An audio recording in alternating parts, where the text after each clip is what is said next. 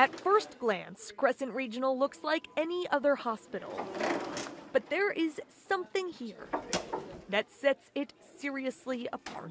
Hi, Mr. Modi. Good afternoon. How are you today? I feel good actually, in fact. You're looking at Dr. Saad Hussain. Okay, nice. Just not in the flesh. I looked at your EKG, your electrocardiogram. That looks good. He has teleported to this hospital in Lancaster from several cities over. Malfunction was good, so... To meet with a patient via hologram. Do you have any questions? In 3D, real time, and life-size. It's a great technology. Crescent's CEO, Raji Kumar, says her hospital is the first in the nation to ever do it. I'm super excited of being able to bring some of this technology to North Texas. It is clearly cool, Yeah. but what's the point?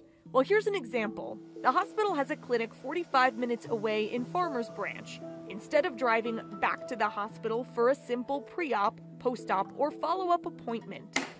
Our doctors in the north side of town don't have to drive 30 miles to see one of their patients.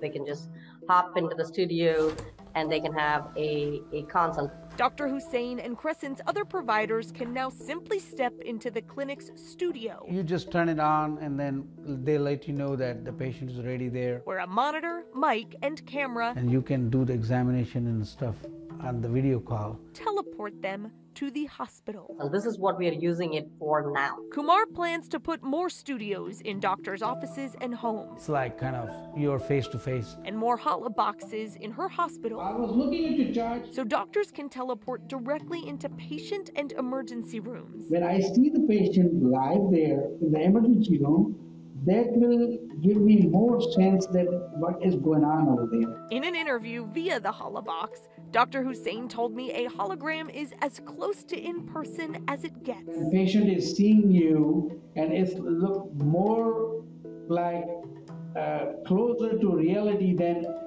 definitely patients feel more comfortable, you know. It is all very new, of course. Oh yes, yeah. There are lots of questions. Definitely in future there'll be more things coming day by day, so. For now, we know there is a hospital here at home testing new technology Okay, good to see you. Thank you, sir. Thank you very much. that could change the future of medicine.